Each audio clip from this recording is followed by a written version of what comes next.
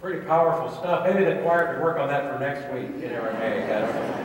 I'm not sure I understood any of it if the English words had to have been up there, but it was it just kind of brings some power and different language to those very words. So today, as we continue our sermon series, and we're breaking down and looking at different parts of the Lord's Prayer, we're moving on this week, and we're talking about Thy kingdom come, Thy will be done on earth as it is in heaven. Very, very powerful words when we speak those words, when we pray those words each and every week. I was so proud of some of you today when I started praying the Lord's Prayer. Some of you remember that we were slowing down.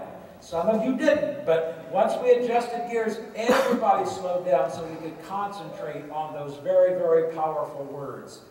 The great writer and pastor Frederick Buechner says, what are we saying when we pray those words? When we really say, if we're really praying to God and we're saying, Thy will be done on earth as it is in heaven, what do we mean when we say those words? Because they're easy to pray, we do it every week, but what are we actually seeking from God? In fact, I used the word bold at the beginning because when I was reading what Buechner had to say this week, he reminded me that often in churches, especially the Anglican church, when they pray this Lord's Prayer, they say those words before it. They say, let us boldly pray this prayer. And if you're going to boldly pray it, then that even takes more depth and more meaning into these words that we're talking about. It gives us something to think about. We should not take this prayer lightly when we pray it. Thy kingdom come, Thy will be done on earth as it is in heaven. This ends the first half of the Lord's Prayer. It ends the part where we're seeking out to God. We're looking at God's presence and seeking God's presence among us before we move on to a different thing in the rest of the prayer. And in this piece here, when we say, let your kingdom come here, have you ever thought about what would happen? What would stay, what would stand, what would fall if God's kingdom did come today? Who would be welcomed in this kingdom come here on earth? Who would be surprised by the kingdom come here on earth? It is boldness indeed to speak these words. It's like letting a tiger out of the cage. Do we really believe these words, or are they something we just spout every week? You see, the kingdom come here on earth does something for us. We may not have realized it before, but sometimes it's so easy in our faith journey to think about the kingdom of heaven as something far off, something distant, something away from us. But this prayer reminds us that as the kingdom of God comes, it comes here to earth. It's a full integration of heaven and earth for us. It's a bringing them together. Heaven and earth are not separate, but interlocked in this beautiful vision of the kingdom of God. And as we think about that, the kingdom message is for our time. It's for our space. It's not just about some other kingdom to come someday. It's about the kingdom of God being among us right now. And so when Jesus taught his disciples to pray this way, it wasn't because he was teaching them some new spiritual principle, some new prayer to learn, but he was teaching them something, and I think, Joe, you really nailed it in the children's message. This is a prayer not of just religious or spiritual connotations. This is a prayer for action by us. This is a prayer that invites us into making the kingdom of God visible here on earth. It invites us into participating in making sure the kingdom of God happens here on earth. And so it's a very powerful prayer. It's no wonder Jesus said to his disciples, as you go forward from this point, as you move on your faith journey, pray this prayer. Thy kingdom come, Thy will be done here on earth as it is in heaven. That is a powerful prayer for God to act, but it's also a powerful prayer for his disciples to act. Each and every day we would pray this prayer and then do our best to live this prayer out, what a difference it could make in the world around us. And the disciples believed it. They believed that the life, death, and resurrection of Jesus Christ, that in that event, in the event of that life, death, and resurrection, the kingdom of God was coming on earth and coming among us. And so do we believe it? Do we believe the kingdom of God is here? Are we acting like it? I'm sure the disciples faced some tough questions, and I know we face some tough questions. If we believe the kingdom of God is here, then why do bad things still happen? Why is there injustice? Why are all those things that Job talked about? Why is there hunger? Why is there guilt? Why is there evil? You see, they did not dodge those questions.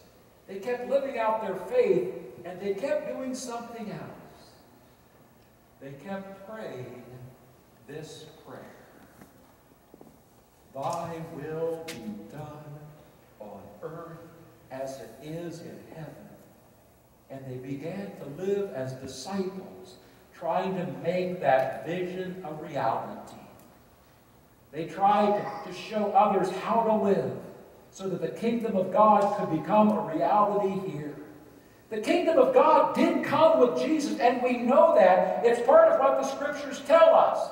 But John has an amazing way of talking about this. John says that the kingdom of God is already here. It's just not yet what it will be.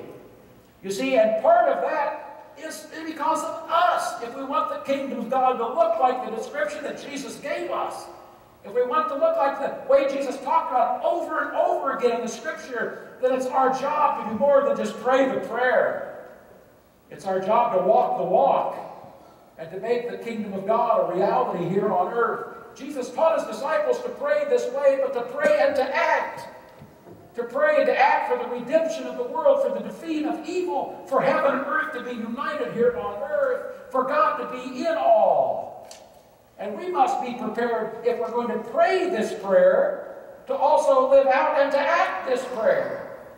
To break it and make it a reality, breaking into the world around us. Donald Crable wrote a book called The Upside Down Kingdom, and he said, the kingdom of God looks like this. The first shall be last. The exalted will be humble. The humble will be exalted. The sinners are forgiven. The poor are blessed. The lost are found. The lion lays down with the lamb. That's what the kingdom of God looks like. That's the kingdom of God that we're supposed to help build when we pray for that every day. Do you want that kind of a kingdom of God? When you pray this prayer, do you want that kind of a kingdom of God? If you do, what are you doing to make it a reality? You see, the kingdom of God is opposite of worldly kingdoms, and that should serve us as a warning. That should let us be reminded that if we're out building our worldly kingdom, if we're out promoting ourselves, if we're out building ourselves up, if we're out tearing other people down, if we're doing all of those things, we're going the wrong direction. We're going the opposite of the kingdom of God. You see, the kingdom of God defies conventional wisdom.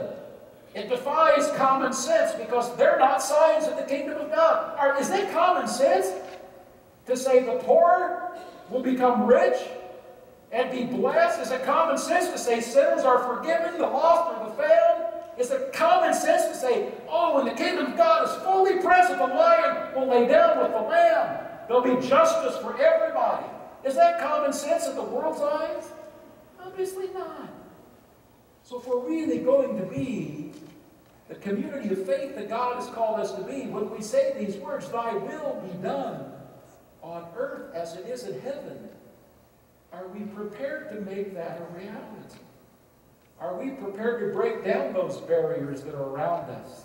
Are we prepared to live with love and grace and mercy? You know, Jesus taught over and over again in the scriptures, and he used this phrase over and over again. The kingdom of God is like.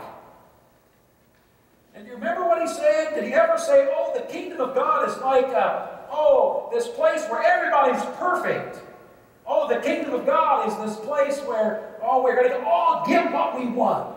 Oh, the kingdom of God is a place where those that do the most praying will be the most exalted.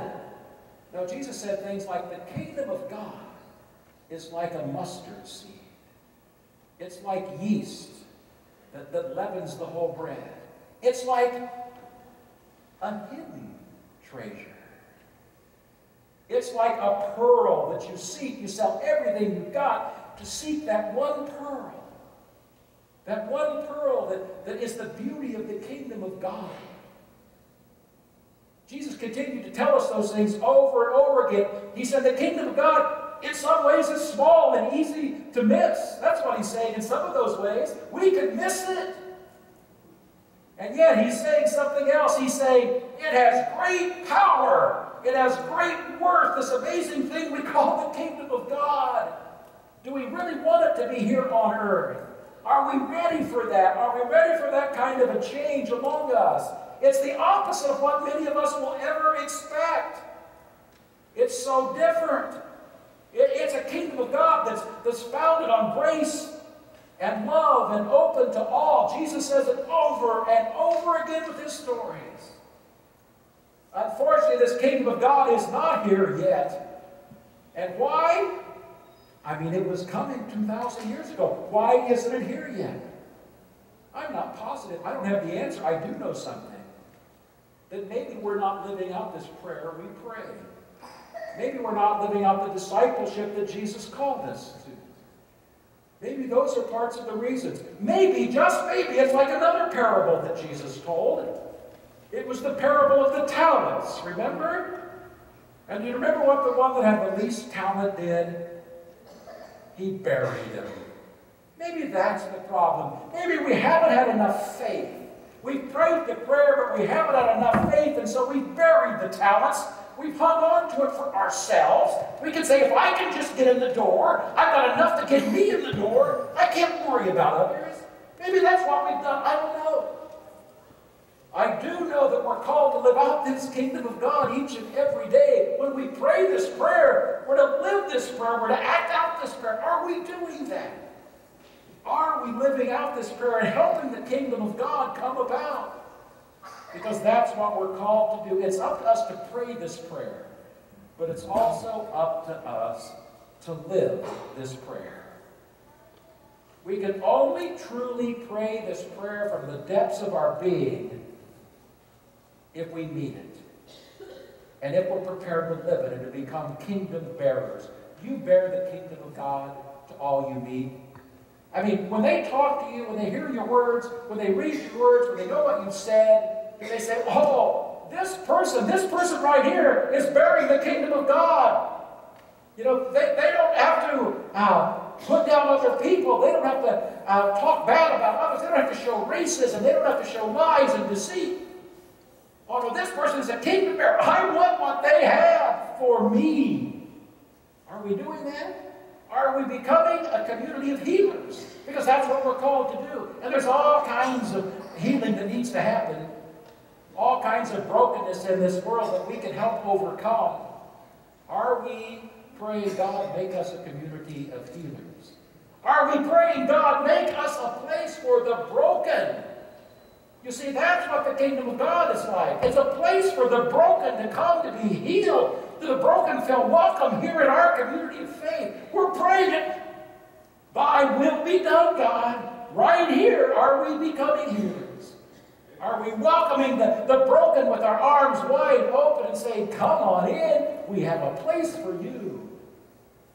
We're called to be a retuned orchestra playing kingdom music. I found that phrase somewhere and I really like that. Because we're so far off tune in the way we live our lives as Christians sometimes. We're so far off key in the way we serve as discipleship. If you want to ever know what it's like to be a Christian and living off key, listen to me sing sometime. You'll get the message. Because the way I sing is the way sometimes we live when we fail to be on key as a disciple. So we're asking God through this prayer, retune us, God. Put us in the right key. Let us sing. No, let us not be flat. But let us sing with gusto, and let us live with gusto the kingdom of God in our lives. Let us sing the song until the world takes up our song. Let us be bold. Let us sing the song of the kingdom of God. And let us live. So we believe it's our job not to wait for it to come, but to make it visible to the world. Thanks be to God. Amen. Amen.